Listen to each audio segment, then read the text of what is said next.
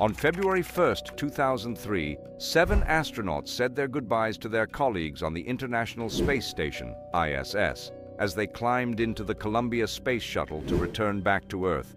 But just as they headed for the Kennedy Space Center, the orbiter went up in flames, killing everyone on board. Since then, we haven't had any major accidents in space involving humans. However, following significant damage to a Soyuz spacecraft that recently docked at the ISS, there's a real worry among scientists that we could have a repeat of the Columbia disaster if the astronauts are not rescued quickly. Join us in today's video as we discuss NASA's efforts to rescue these astronauts and what can be done to situations like this in the future. The consequence of negligence.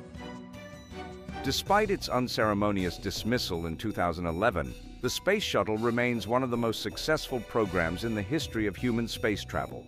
Since it commenced in 1972, the program has helped to transport over 800 astronauts to the ISS across 135 missions.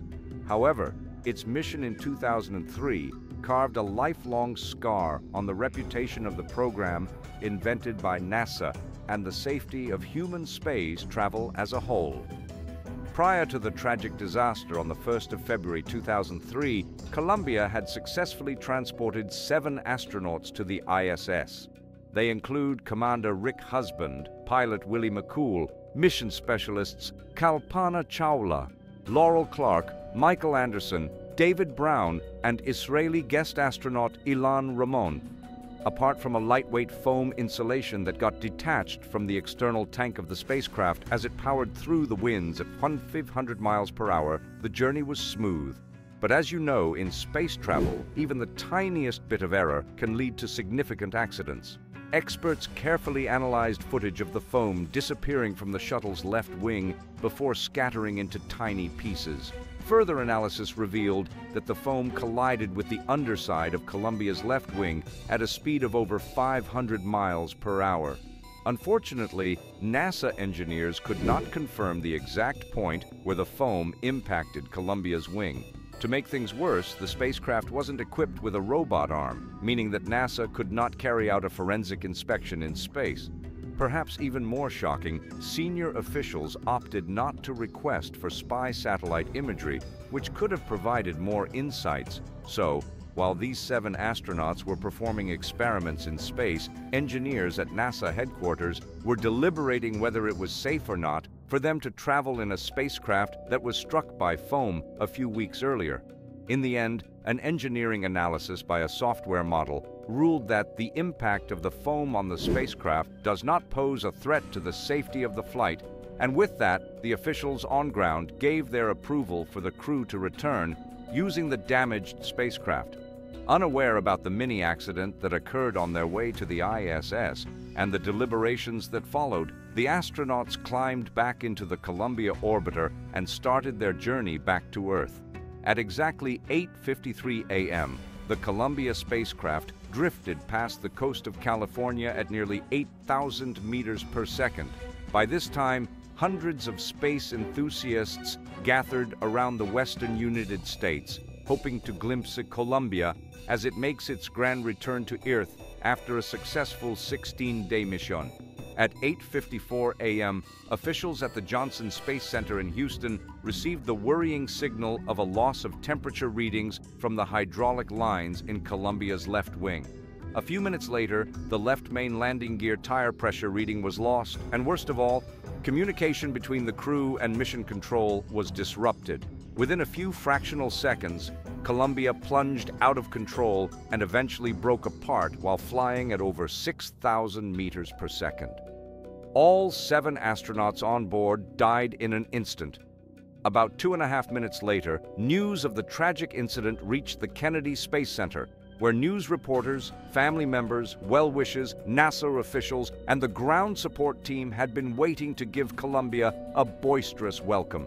This singular incident directly led to the end of the Space Shuttle program, and since then, experts have worked tirelessly hard to ensure that we don't have a repeat of that horrifying incident again. And so far, we've enjoyed an extended accident-free period in the last 2 decades. However, experts have been put on high alert after it was confirmed that the Russian Soyuz spacecraft which transported astronauts to the ISS, suffered a severe coolant leak. NASA considers using SpaceX. Dragon to rescue. Crew of damaged Soyuz. As expected, NASA and other relevant space agencies have sprung into action in a bid to avoid a disastrous accident like the one we witnessed in February 2003. At the moment, a couple of options are on the table. The first one would be to send another Soyuz rocket to retrieve the astronauts. Russian officials say this backup flight should arrive at the ISS between 2 to 3 weeks before the agreed changeover date.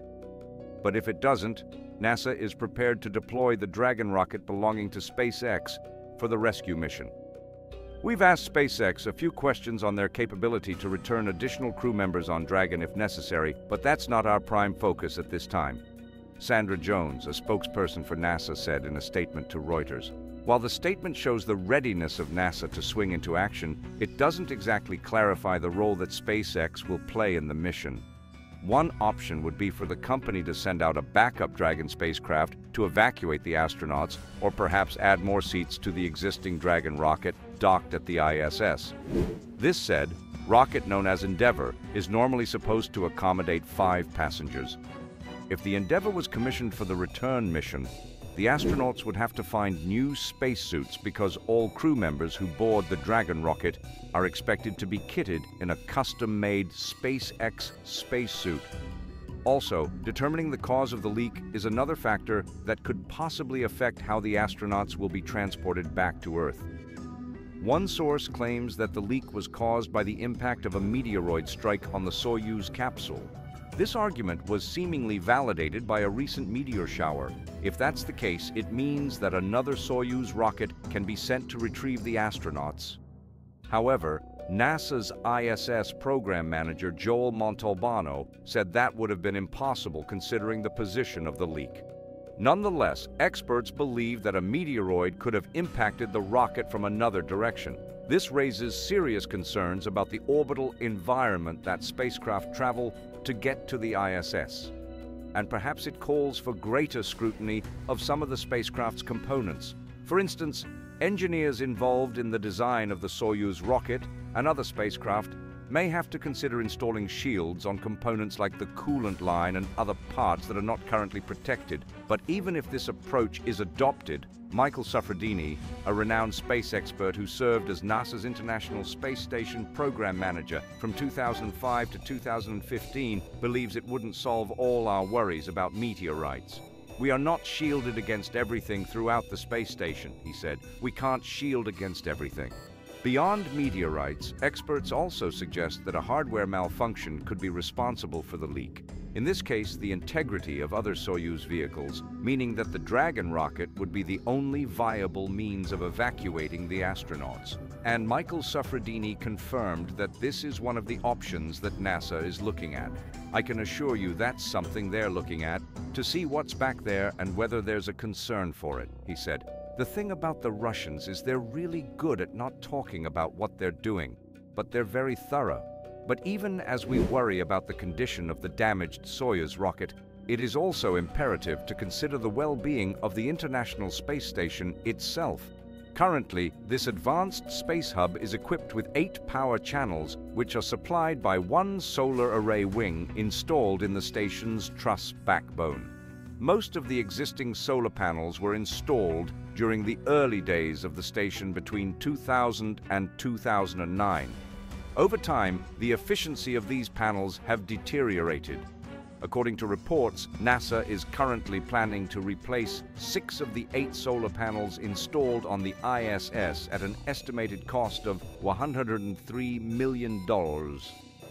And by the time the upgrade is completed, the ISS will be able to generate up to 215 kilowatts of electricity, representing a 30% increase in the station's current power generation capacity.